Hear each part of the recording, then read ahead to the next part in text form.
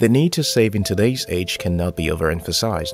As a young person, you will certainly aspire to have a higher income someday so that you can afford the things you want. Waiting on promotion is not a good plan. You may get fired. The 2020 pandemic has clearly shown why savings is so important. When you have savings, you can plan towards investing from the money saved. You can even afford things that you want when you save a huge amount of money over time. In today's video, I'm going to share with you 14 strategies to reach your saving goals faster in your 30s. If you're new here, click the subscribe button for more awesome videos like this one. 1. Create a monthly budget. This seems like a no-brainer, and yet so many people spend without a budget. Sitting down to write a list that will decide what to spend on can seem stressful. Luckily, there are apps that can help you create a budget. Some of them even save the budget and suggest it so that you don't have to rewrite the entire list for the next month. 2. Pay yourself. This is a core personal finance principle that helps you to work hard towards your financial freedom. If you work very hard and you are paid $100,000 per month, for example, and you save 60% and then spend the rest on transport, feeding, utilities, rent, and subscriptions, do you think you'll be happy in 6 months' time? The answer is yes and no. You'll be happy because you're meeting your financial savings goal. However, you'll be unhappy because all the money seems to be going somewhere and none of this is coming to you. 3. Join a savings community. It may amaze you just how easy it is to save when you do it with other people. You don't have to save in the same accounts with them. I personally don't recommend it. You can join to be motivated by the stories of others who have successfully saved and met their financial goals. Some people have become millionaires through savings. 4. Open several savings accounts. You may have realized by now that saving for your personal development and luxury in the same account is a disaster. You will hardly have anything left for personal development. What you can do is to have several accounts and save in different ones for different purposes. That way, you'll be able to track your finances better. Some savings apps will allow you to put more than one debit card. This is especially useful when you have several accounts. Designate the account properly and save them from there. There may also be platforms that allow you to use one account but have several saving wallets. That way, you avoid the stress of opening accounts in the bank. 5. Cut down on luxury items. Luxury items are the bane of financial freedom. If you don't live below your income now, you may never have a time when you can. It may not be easy, but you have to try. Having one more burger may affect your budget for the month and make you take a loan to cover something else or reduce your savings to accommodate it. It is just better to let them be. Once you've met your goals, then you can splurge. 6. Turn off your TV. Did you know that your TV may be making you unproductive? How many hours do you spend on TV in a day? Probably an average of 3 hours. If you spend 3 hours on Fiverr daily, taking up freelance jobs and delivering, how much would you have at the end of the month? Assuming each job pays you an average of $25 per job and you had 2 jobs a day, if you worked every day in the entire month, you would have made $750. Why are you losing your money on your TV? Watching TV during the weekend is not bad, but watching TV every day may be costing more in productivity than you care to know. 7. Increase your income stream. Your stream of income is important. The more streams of income you have, the faster you can meet your financial goals. How many streams of income do you currently have? This will determine how fast you can meet your targets.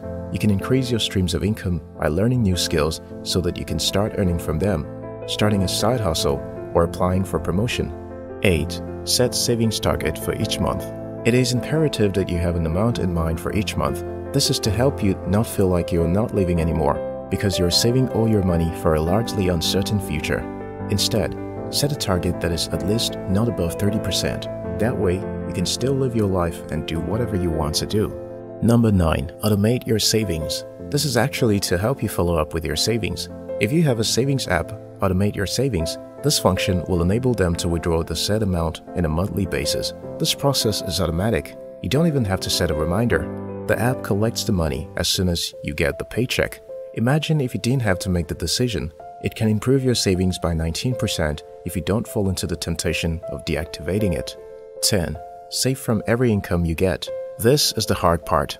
When you have saved from your main income source, if you also save a portion of every other income into your savings, you will meet your target faster. However, you cannot automate this one because it requires you to actually save it yourself on the savings app. Unless your savings app has a feature that can apply a 30% deduction on all income into your account, But then this could mean that even money that is earmarked for business will be included in the deduction. This is why you can't automate this type of saving. Discipline yourself until you can do it comfortably. Your future self will thank you for it. 11. Use savings app.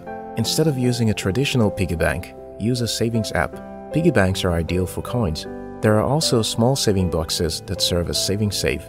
The problem is that you have the code to lock it and unlock it at any time. Typically, savings apps will charge you for a percentage of your money as a penalty if you withdraw before the time is up.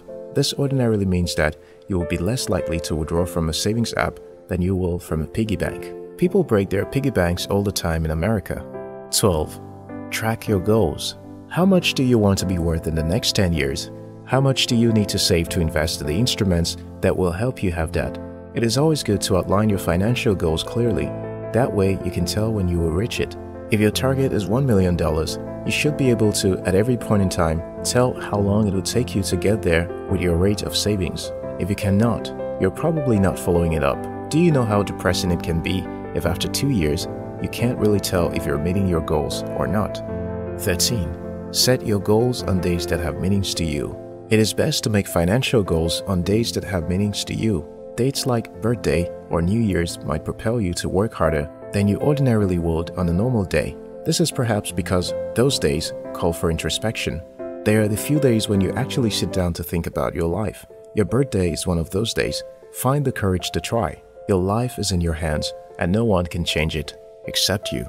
14. Set realistic goals.